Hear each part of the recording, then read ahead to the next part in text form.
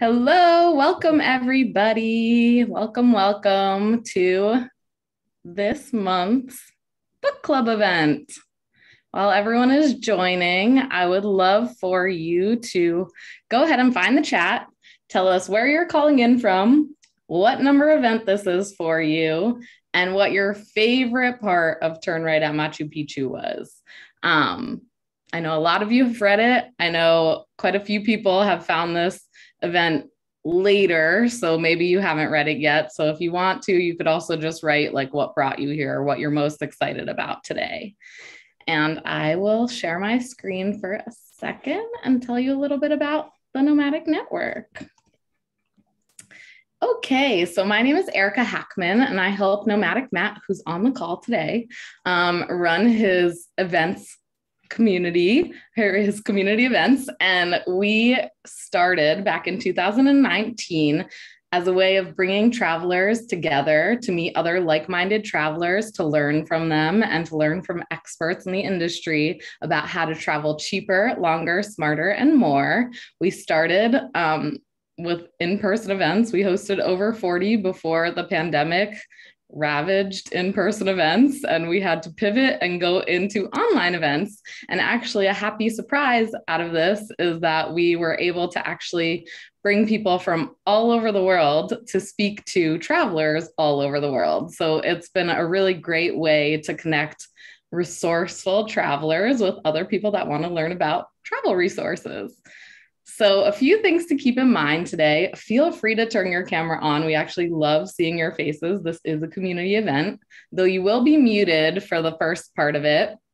And then feel free to use the chat to connect, share questions, share your relevant experiences, anything you want. You could go ahead and write in the chat as Matt's speaking, because the first half will be a Q&A between Mark, our guest author, and Nomadic Matt. But then the second half will be a community Q&A. So if you want to pop your questions into the chat, then I will call on you and you'll be able to ask your questions live.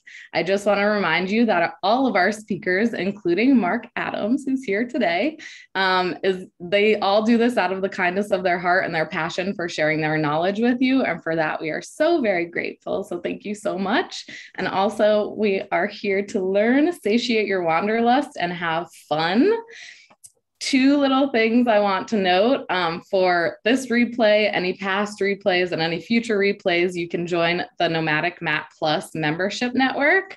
That's at nomadicmatt.com/NM Plus. Plus, you get a lot of other perks with that. And then I'd love to invite you to follow our Instagram, the.nomadic.network. That would be amazing. And then I just love to say, like, Mark, thank you so much for being here. Here is how you can follow him. His website is markadamsbooks.com, and then Mark C. Adams on Twitter. So thank you so much, and we'll start our September book club now. Matt will go ahead and introduce Mark, and I'll just put myself on mute. Hey everybody, how's it going? Thanks for joining us. Glad to have you here, and especially happy to welcome Mark. Mark, thank you for joining us. Thanks for having me. I met Mark in New York when he agreed to do an interview for my website for this book like 6 years ago. One of the perks of having a website is it's my sneaky way to meet authors I really like. So it's always my like, hey, would you like to be featured on this website? But can we meet up? And so we did. And we talked about this book. And, I'm not just saying this because Mark is here. I actually really, really do love the book. And that's why I wanted to meet him all the years ago. It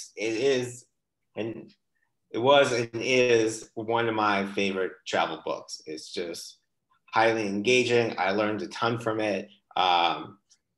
Obviously well written, and just like really there was so much about Peru I learned from it that it's just like I was like, I have to go on all these walks Mark did. Like these seem really off the beaten path.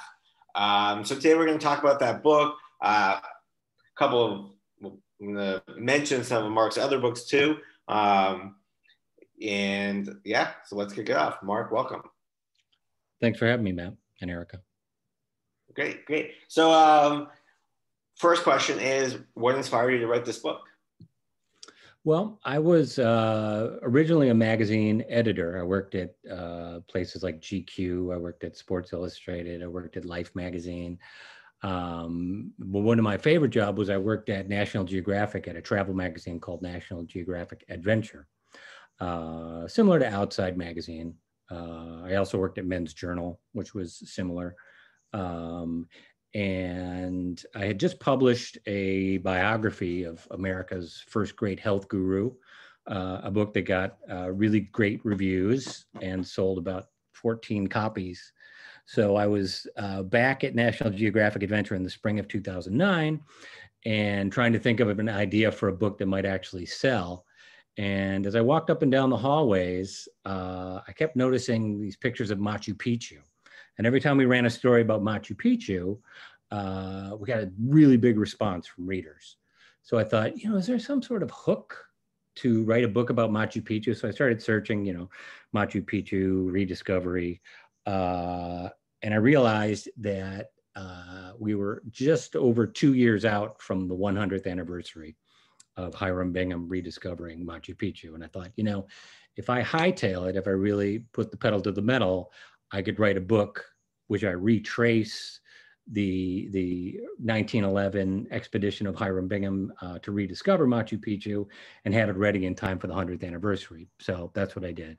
And seems to have worked out okay, because here we are. Here we are. So how did you go about planning your trip? And one of the questions we have from someone who couldn't make the call, she wants to know about the title, like, why did you pick Turn Right, and what made you want to turn right?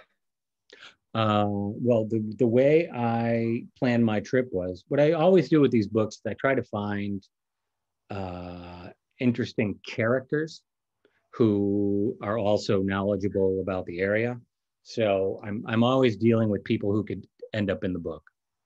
So those of you will probably remember Paulo Greer, the Alaskan, who was quite evidently a very interesting character. So I got in touch with Paulo to talk to him about his research into, for those of you who haven't read the book, finding a German who had perhaps found Machu Picchu long before the official rediscovery in 1911.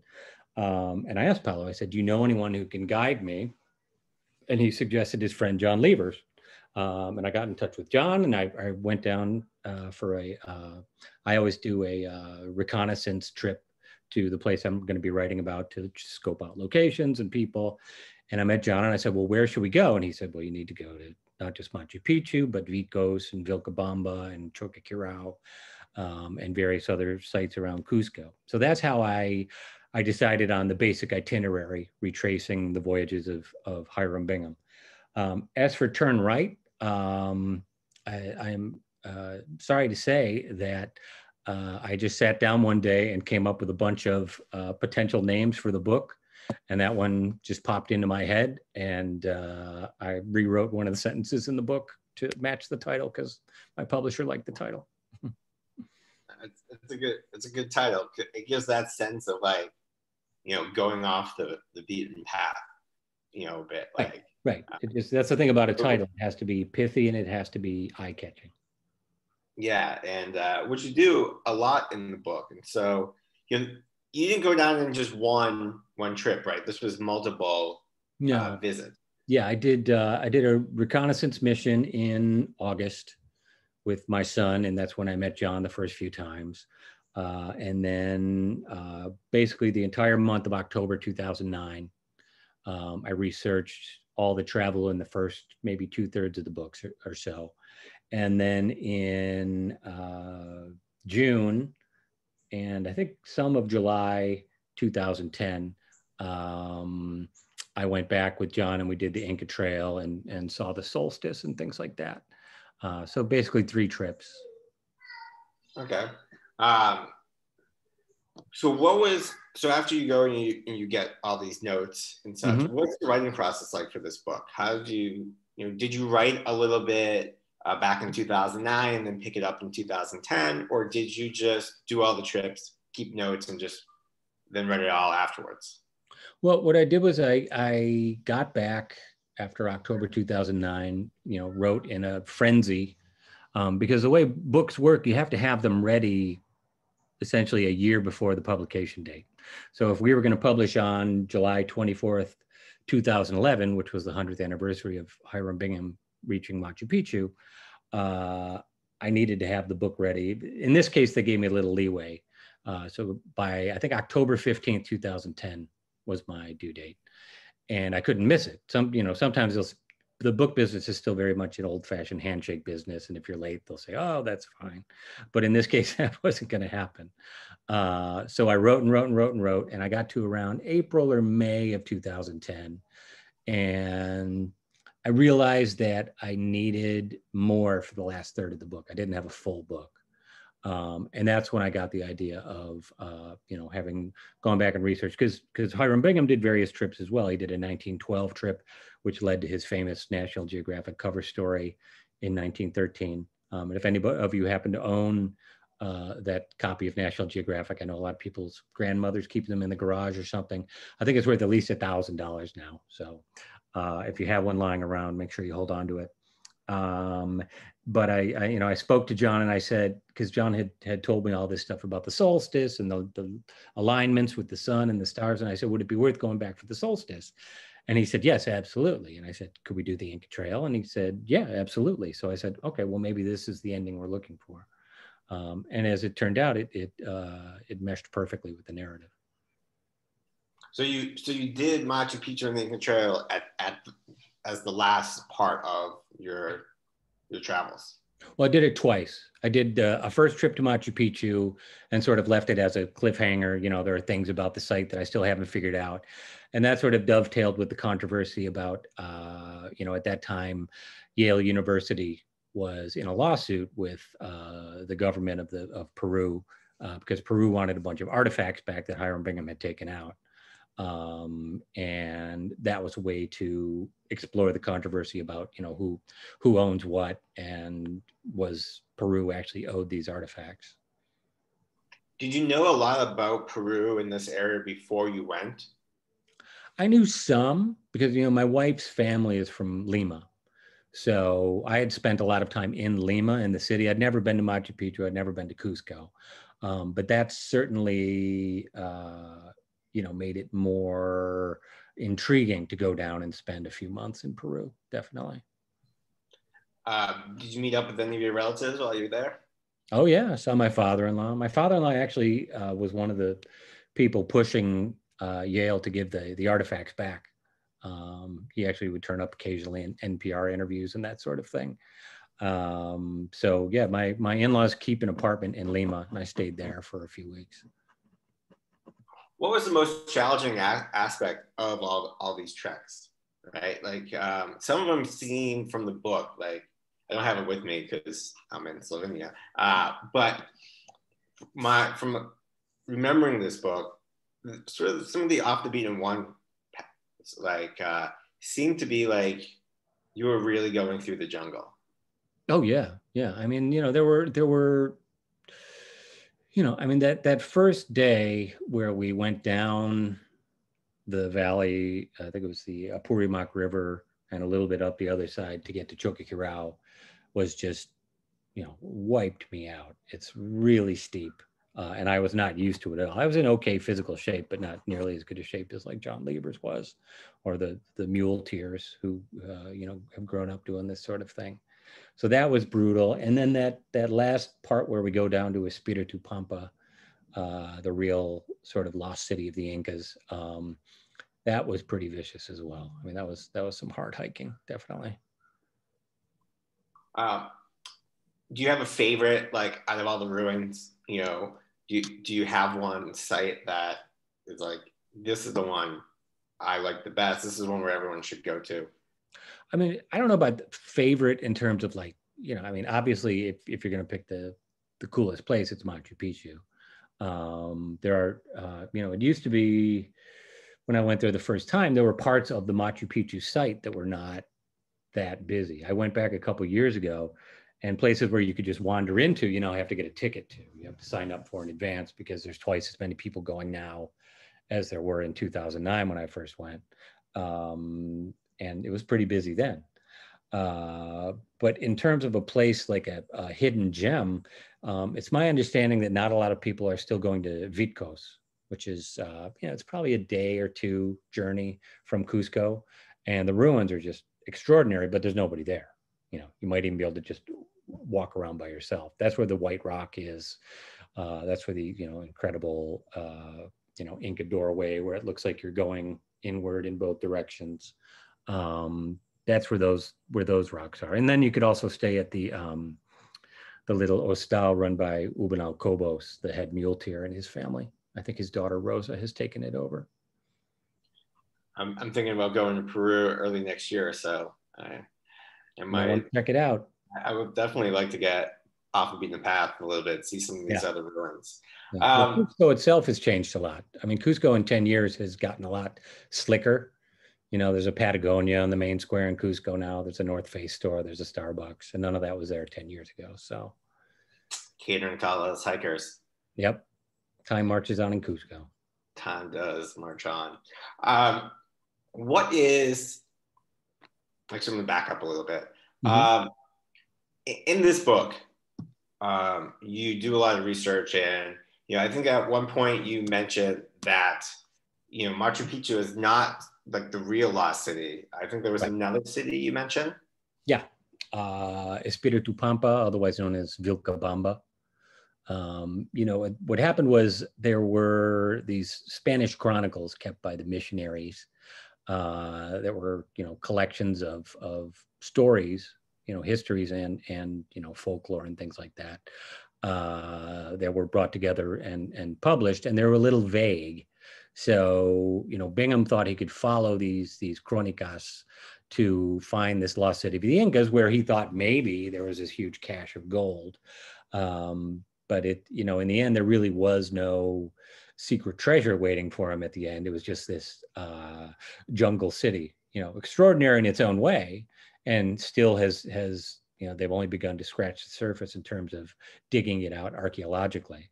But Machu Picchu itself seems to have been probably like the summer home for the Sapa Inca, the chief Inca emperor, who would come from Cusco in the summer down there, obviously being the winter in the northern hemisphere when it gets really rainy in Cusco. So he would probably go out to Machu Picchu where things were a bit more temperate because it's at a lower altitude.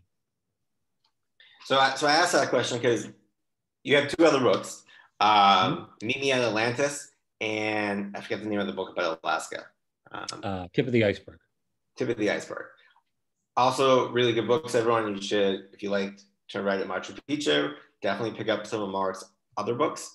But it seems there's sort of like a quest and like a historical question you ask, like Meet Me in Atlantis, like you're trying to figure out, did it exist? And, where could the location be? You're retracing that trail and tip of the iceberg. So when you're thinking of a book, what sort of drives you to write something? Because it really seems like you go on these sort of epic, big trips, right? I mean, you went from all the way up the coast to the very end of Alaska, right? I mean, that's an epic trip, right? By boat too, So what drives you to write? I think you hit the nail on the head when you said everything is a quest. When I was an editor, and I still say this to people who are just starting out as writers today, any long story is a mystery, right? In the sense that you want to know, where is this story going? How are these characters going to change? And how is this all going to wrap up at the end? And, with these three books in particular, not so much my first book, the biography, but, I'm trying to weave together 2 or 3 or 4 narrative threads. And I also try to work in a fair amount of humor so that people keep turning the pages so that they're sort of pulled along and they're wondering, this is weird, this is funny, this character is interesting, but where's all this going? And then finally, when you get to the last 5 or 10 pages, it starts to dawn on you and you're like, wait a minute, I know where this is going. And that, I think that comes from having learned the craft through writing magazine stories, where the pace is more boom, boom, boom. You know, you got to keep people page to page, otherwise they'll just toss it aside. So if the books get a little breathless sometimes, you know, if the quest narrative takes over, that's why, because that's my background. But it also feels like these books require a ton of research. Yeah. How much research went into writing Machu Picchu? Did you have to do go to, you know, Cusco, Lima for firsthand documents, or was it? Yeah, I mean, I spent a lot of time up at Yale, where Hiram Bingham's papers are. I spent some time at libraries in Lima, dug out, read everything I could, dozens of books, journal articles, interviewing experts, people like Johann Reinhard, who knows about the solstices and the alignments and things like that. And sometimes by digging out the books, you can find other people to talk to, people who end up as characters in the book. And, sometimes you'll spend a week reading something in Spanish and translating it, and you get one half of a sentence out of it. And that's just the way it goes. You can't know going in, which is why it's important to have a deadline, because if you don't have that gun to your head, you could go on researching forever. The research can be a lot of fun. So it's very important to have a deadline if you're going to get a project of this size done. What was your biggest obstacle in writing this book? Biggest obstacle, I mean, the biggest obstacle was, in a lot of ways, people thought this book has already been done. Hiram Bingham wrote his version of it. There's a book called The White Rock by Hugh Thompson, which covers a lot of similar territory, which is a very good book. You would call people up and they would say, but this book has already been written. And that happened with Alaska too. Someone else had done a smaller, similar book 20 years ago. And my answer is always, yes, but I'm going to do it differently. I don't say I'm going to do it better, although that's the implication. But, every story can be told from a different perspective and in a different style. And then on top of that, it's always hard to find people who are interesting.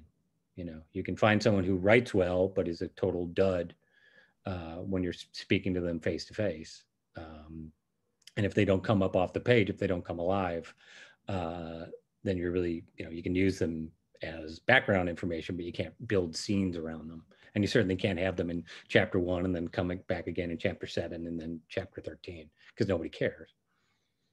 Well, John was definitely an interesting character. So John is a very interesting fellow. John comes to my house all the time. John's been here like 4 or 5 times. Oh, that's cool. I'm glad you stayed in touch. I talk to John fairly frequently. Yeah. So one final question before I turn it over to the audience. I see in the chat, there's a ton of questions. What is the one thing you want the reader to take away from this book? From the Machu Picchu book? Yeah. What is the one thing I want the reader to take away? Just that Machu Picchu is a much more interesting place than somewhere to go and snap your Instagram photo. There's a lot more going on there, Yeah. I mean, I personally didn't realize there were so many other ruins and historical sites around the area. I mean, because Machu Picchu gets, all the attention. And of course, logic would dictate there's other places around. But yeah, that really opened up my eyes. Your book really opened fascinating story behind it. Yeah, definitely. Yeah. So great. So like a book talk, we're going to open it up to you. So Erica's going to call on you and we will unmute you. And so you can sort of talk with Mark and ask your question that way, rather than us just reading it. It's more fun. So I've seen lots of questions, and then I'm going to turn it over to Erica, who will go through them all. Yeah, wonderful. Happy to facilitate this. Also, I wanted to say that even though it's not a great thing to just go snap your Instagram photos, there are tons of people that go and snap Instagram photos with your book in Machu Picchu. Sometimes they tag me. And that's another change at Machu Picchu in the last 10 years. They've got photo platforms built in now so that people aren't, blocking the paths to snap photos the whole time. You're sort of told to go stand off to the side and get your epic shot there. That's not a bad idea. No, it's well organized. Yeah, that's great. Okay, so we have many time book club attendee, Kim Lang, who has a question. Would you like to unmute yourself, Kim?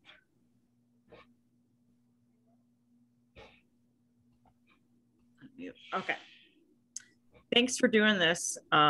Mark, I really liked the book. I actually finished it last night, so really enjoyed it. I happened to see, just this morning, I read an article that was written a year ago by Nicholas Stanziano, who's a co-founder and chief explorer SA Expeditions. I'd never heard of them, but John Levers is featured in the article and in the little video. And the article was a push to rebuild the Inca Road, the Capac Nyan, not sure if I'm saying that. Yeah. And working in conjunction with the locals to draw more tourists. I just wonder what your thoughts are on this, if any. I think it's a great idea. They're up against not just the national bureaucracies of not just Peru, but also Ecuador. And I think they may even go south into Chile or Argentina. I can't remember the entire route because it's, the original Capac Nyan was a couple thousand miles. It was like the Roman road system.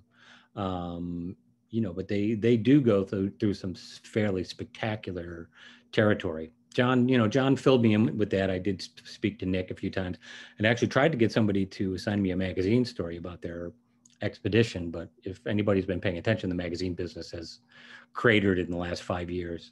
So I couldn't get anybody to send me down there. But it certainly sounds like a worthy and, potentially fascinating project, because they are going into some areas where there is no tourism whatsoever. So, and there are stretches of the road, like in the book, when we go through Choquetecarpo with that great sort of white stone road through the mountain pass there are still a few stretches of that remaining that are just spectacular. Thank you. Thank you so much, Kim. I have a question, Mark. Mm-hmm. Do people now see you as an expert on Machu Picchu? A little bit. I'm not really, what I always say to people after these books is I'm not a travel expert, and I'm not an expert on, Alaska, Atlantis, and believe me, I get a lot of Atlantis calls, or Machu Picchu. I'm an expert on the trips I took. So I'm an expert on writing. I'm an expert on narrative. So, I'm not a scholar. I'm just someone who can take pieces and put them, hopefully, into an interesting story. That said, can I hold a conversation on NPR about Machu Picchu or the BBC, as things like that? Yeah, sure. Well, we do have quite a community of writers. So I'm just wondering, you sort of laughed when you said Atlantis, but since we're talking about Machu Picchu, has there been any super unique, quirky opportunities that have fallen into your lap after writing a book like this, or maybe about Atlantis? Well, certainly Atlantis more so, because the Atlantis fanatics tend to be a little more far out. The thing about Atlantis is, more than the Machu Picchu book, it's a book about people who are themselves on quests, people who think that they can find Atlantis, and I go and visit the various sites that they have singled out as possible locations for Atlantis. So I get a lot of emails from people like that saying, here's my 12,500 word explication of why I think I found Atlantis. And I just have to write back and say, I'm not an Atlantis expert, try a philosophy professor somewhere. I get a lot less of that for Machu Picchu. For Machu Picchu, it's usually just people saying, hey, can you suggest an outfitter? Which I can't, because I haven't used an outfitter in 12 years. Yeah. So, that sort of thing I get a lot of emails about. That makes sense. Linda has a question. Would you like to unmute yourself, Linda? Hi. Yes, I'll unmute, but I can't start video because I'm still in my pajamas. I'm on the West Coast. Good morning. Good morning. So I wondered why the author chose to go to Peru in the South American winter. Was that when Hiram went? Or were you trying to be authentic, or that's just when you had a chance to go? That is A, when I had a chance to go. B, John Levers told me, he said, October and November are the best months. Second choices would be March and April, because in June and May through July is great weather, but super crowded. August is the worst for crowding because the Europeans all take the month off and come over. And in the North American winter, it's their summer and it can be very rainy in South America. So that's how I ended up there in October. I should point out that since you mentioned that you're wearing pajamas, the shirt I have on today is the shirt that I wore on the first day in 2009 when I went to Machu Picchu with John. So you do that on purpose? What's that? Did you do that on purpose? Well, I did, because I was looking for a shirt and I was like, oh, that's topical. I'm going to have some sort of tie-in. You're getting some thumbs up. I give big thumbs up to the LL Bean drip dry travel shirts. This thing that's been through the ringer on every book and it's still ticking. So I think you're the first person that dressed in costume to come to a TNN book club. Love it. Love it. Jill has a question. Jill, would you like to unmute yourself? I have walked the trail, and I remember hearing that a number of the steps and along the path were very short because the Incans weren't large people. And I remember hearing that early on, it was Scandinavians, I don't know if it was Swedish or Norwegians, who had rediscovered the Incan Trail and patched up parts of it. And because they're so much taller, some of the steps end up being a lot taller. I'm short, so I definitely noticed this. Can you tell us anything about that? Like early tourists were Scandinavian. I don't know about that. The Inca Trail, Bingham found on a later visit. I think I don't know if it was 1912 or he also went back in, I think, 1914 and 1915, or maybe 15 and 16. I can't remember offhand. That was part of his attempt to show that Machu Picchu was like the center of the Inca universe. So that was the first rediscovery of the Inca Trail as we know it now. The Inca Trail didn't really become a tourist thing until, fairly recently, the last few decades. I don't know anything about Scandinavians rebuilding it. In terms of how tall the steps are. I do know that some parts of it are rebuilt with new stone, especially things that are steps. But anybody who has not been on the Inca Trail, it's not necessarily paved like a street or steps or things like that. A lot of it's just rock. A lot of it is just dirt. So I honestly don't know. I don't know about the Scandinavian connection. Something to research and then write another book on. I'm trying to get 300 pages out of steps on the Inca Trail, but I might get a journal article out of it. Well, there you go. You'll have to credit Jill. Jill can come with me. She could be a character. We had a question from Denise Love, who is also a multi-TNN book club attendee. Denise, would you like to unmute yourself? Sure. Hopefully you can hear me there. Mm-hmm. Yeah. Thanks so much. I really enjoyed the book. I read it actually a long time ago before this book club. This was one of my first travel books that I ever read. So loved it, loved following it. I've always wanted to go to Machu Picchu. I still haven't quite made it there yet. So I kind of asked, and I know Matt kind of covered this a little bit, but my question was, what was the best lesson you felt you learned from the trip? If somebody was going to recreate the journey, what do you think the best lesson you would tell them that they should follow or not follow, I guess? The thing I always tell people is give yourself more time than you think you want to do it in, because people will like fly into Cusco, get on the Inca Trail right away, or maybe, give themselves a day to acclimate to the altitude. if they're doing the Inca Trail, they'll try to get through it as fast as possible and then take the train back that night. And I always say, spread it out, don't rush. This is not a long weekend activity. If someone is offering that 5-day Inca Trail trip, there are ruins along the route of the Inca Trail that are fascinating in and of themselves. Give yourself a second day at Machu Picchu. There's a lot to see there. There's the little town Aguas Calientes at the base of Machu Picchu is now not a bad place to spend a couple of nights. So just build in enough time so you have a few days in Lima as well, because Lima is one of the greatest eating cities in the world. The food in Lima is just spectacular. So, don't feel like you need to get down there and get out in 4 or 5 days. Just give it time. That would be my number one lesson. Excellent. Thanks so much. I'm with you on the eating. That's, absolutely. You have me at Lima. Thanks. Thanks so much. Thank you. I mean, just a very curious follow-up question. What is your favorite kind of food in Peru that we should all try? Well, Peru sits near what may be the world's greatest fishery because of the Humboldt Current off of the Pacific coast there. So the seafood is amazing. Ceviche is incredible.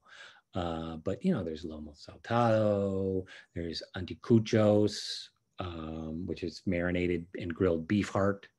There is the famous Peruvian chicken served with the famous Peruvian green sauce. You could go to Peru and not eat the same thing twice for a month. It really is one of the world's great cuisines because it's got the Asian influence, it's got the Spanish influence, and it's also got the native Andean influence with the 300 kinds of potatoes and all that. So, you can eat spectacularly well for not a lot of money in Peru. So I like the sound of that. Yeah, definitely. You can live well in Peru and not a lot of money. That's awesome. I also have a question since your wife is from there. And you've explored it extensively.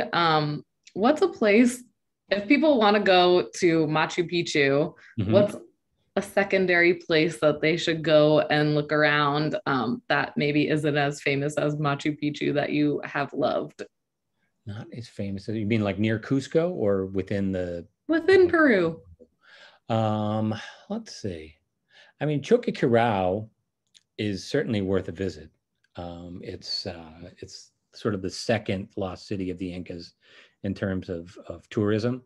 And because it's hard to get there, it's much, much, much less crowded than Machu Picchu because it does require a day hiking down and a day hiking up essentially to get there. They keep talking about building a funicular, but that's never going to happen. So I would definitely check out Choqquequirao. And a city I've never been to, but which is supposed to be absolutely spectacular, is Arequipa. Where supposedly not only is that the most Peruvian of Peruvian food in Arequipa, but according to Mario Vargas Llosa, they speak the purest Spanish in all of South America. So I haven't been down there to test it out, but that seems to be the case. Wow. Yeah. We have a question from Scott. Scott, do you want to unmute yourself? Hi, thank you for being here. I really liked your descriptions of how everything was connected, all of the sites and the mountains and rivers. And my question was just, do you remember where in Peru you saw the most wildlife and maybe what you encountered? I don't recall seeing a ton of wildlife in Peru. I wrote a book about Alaska, and you're basically tripping over bears and moose and stuff in Alaska. In the part of Peru I was in, obviously it would be very different in a place like the Amazon. But you're dealing mostly with snakes, reptiles, small mammals, that sort of thing. There is the Andean spectacle bear, which is a famous sort of mascot of the Machu Picchu area, but I never saw one in the wild, unfortunately. I wish I had. Oh God. The idea of tripping over bears is not so great. The bears are everywhere in Alaska. It's crazy. Wow. Okay. Note to self. Like I said before, we do have a lot of writers and aspiring writers. And so I just a question that usually comes up on these book talks is like, how, as a traveler, do you balance writing with traveling? So like, what's your routine when you're on the road so that you're able to capture everything that you want in your book? Well, there's, the writer Christopher Isherwood had a famous quote where he said, "I am a camera with the aperture open," meaning everything he saw was material. And that's essentially the attitude that you have to have if you're going to go and write a book like this. You hit the ground, and from that moment, you're not on vacation. You're not enjoying yourself, which is a sort of a misconception that some people have about these sorts of things.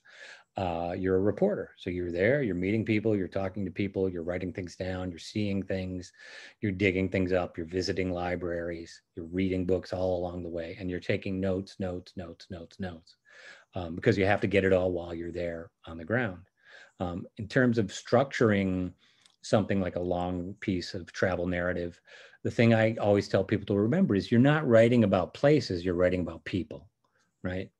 I mean, there's nothing less interesting than just hearing lots of descriptions of a place, sunrise, and here's what I had for breakfast, and this is what the buildings were like. If you're not talking to people and giving a flavor of the people who live in a place, it's very difficult to pull off a narrative. So, right. And then just also, I was wondering if you had some piece of advice for aspiring writers or travel writers before I kick it back to Matt. People contact me sometimes and they say, I'd love to do what you do.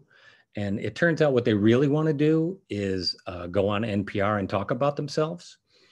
Because when I ask, I say, well, what do you read? I say, what are your favorite travel books? And they're like, well, I don't really read travel books.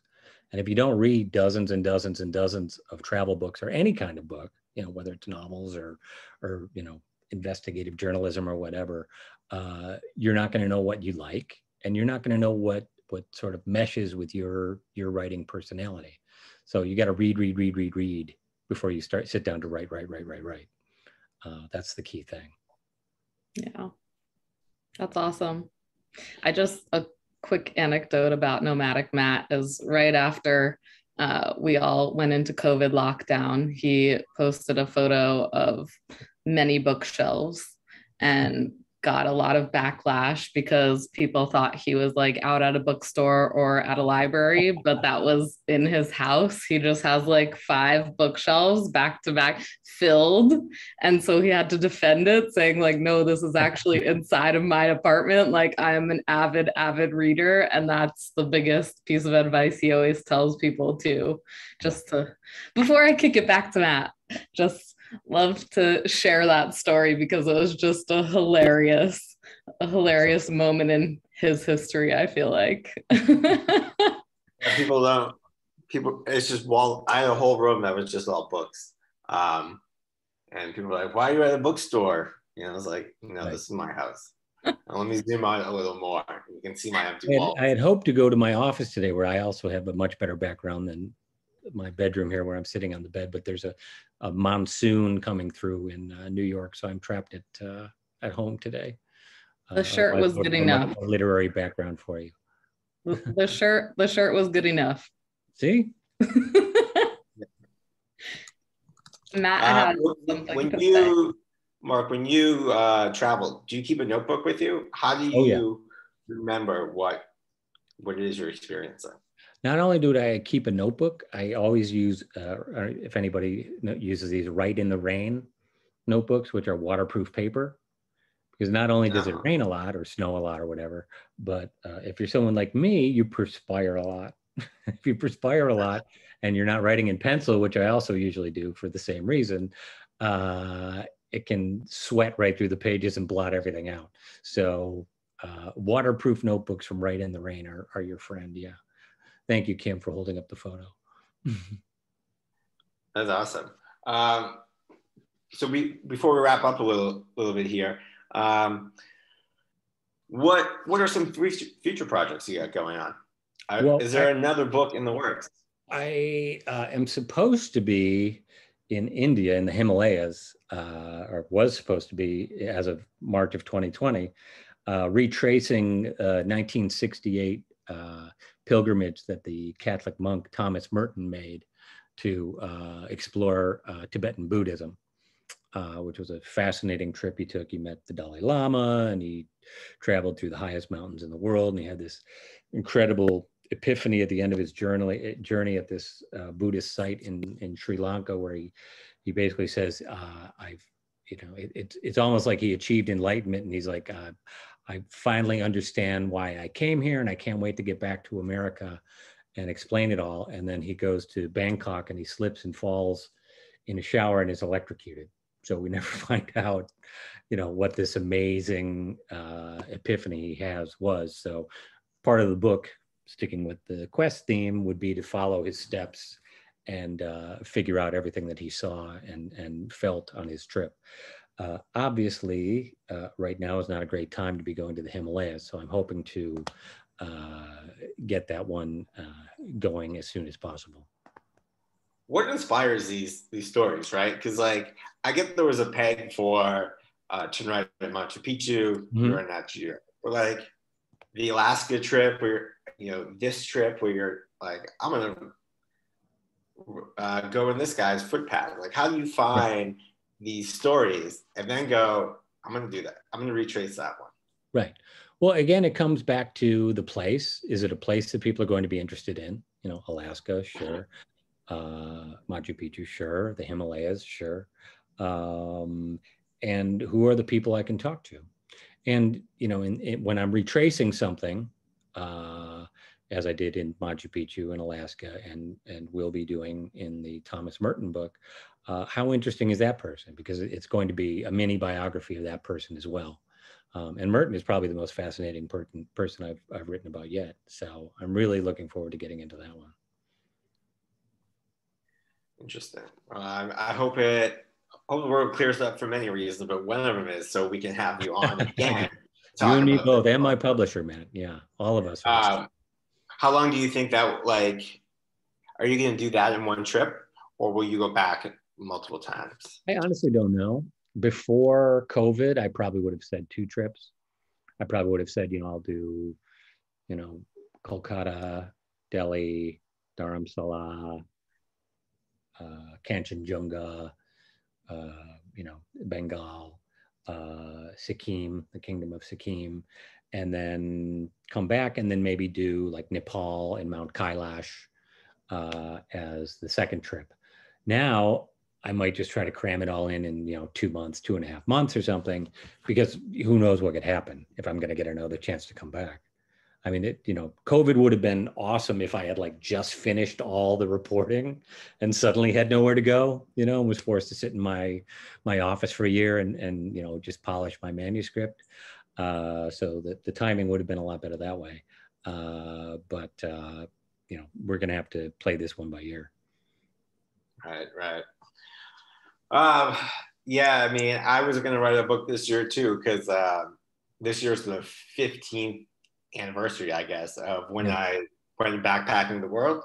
So I was going to use that as sort of my hook and retrace my original steps. I was going to do it over 18 months, a little shorter this time, but really just kind of talk about how places and travel changes as you get older.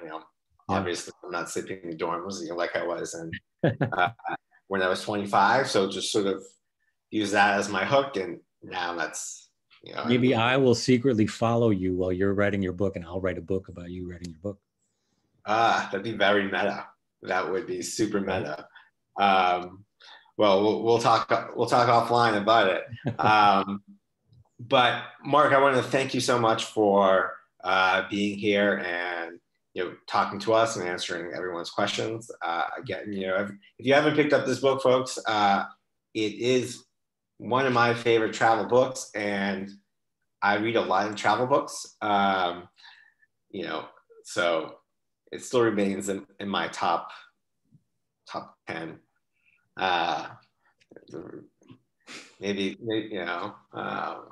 I think In a Sunburned Country is probably my favorite by Bill Bryson, simply because that was the book that got me into travel. So it was like sentimental to me.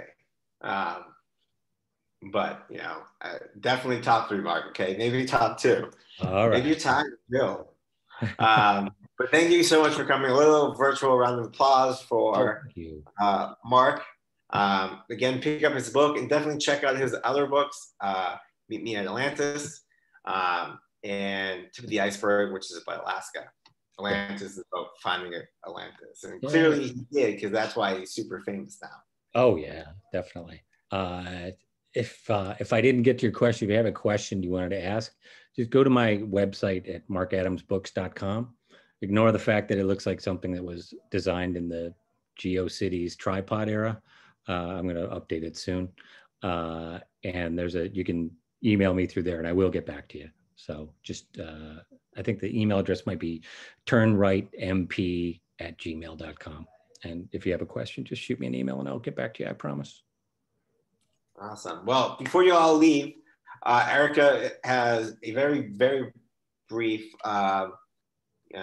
closing about our next book event next month and some other little things.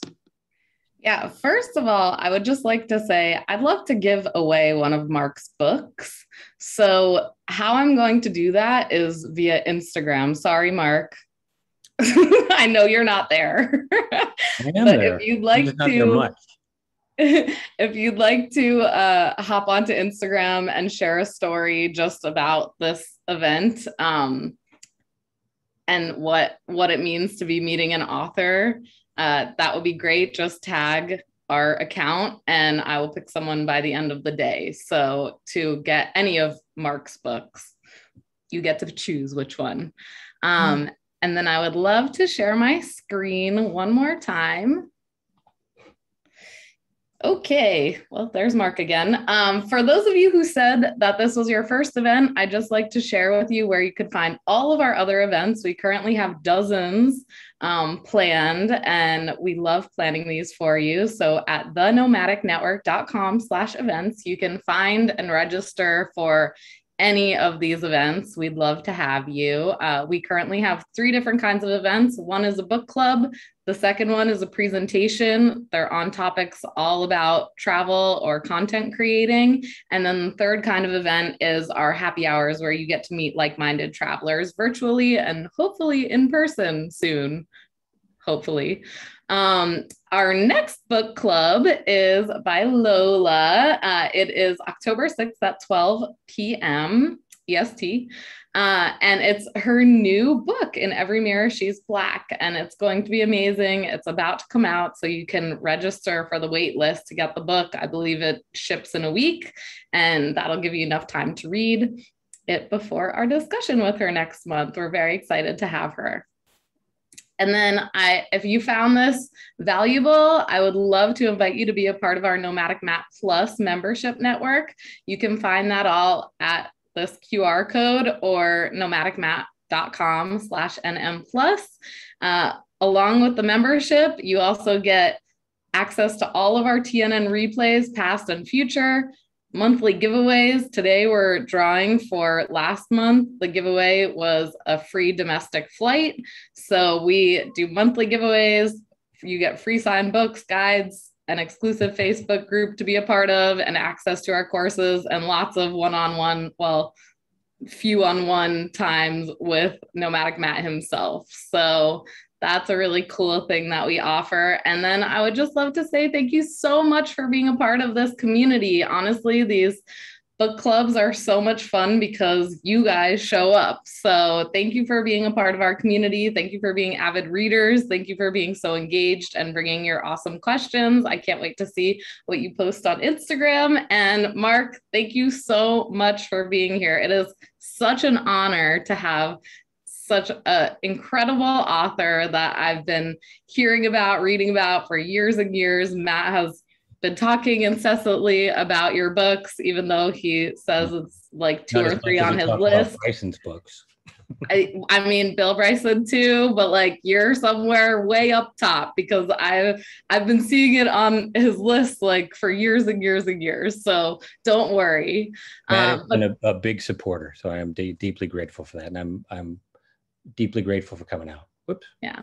Thank you so much. Mark, thank you. Everyone give Mark a round of applause, and we'll see you next month. Have a good day, everybody. Bye. Bye.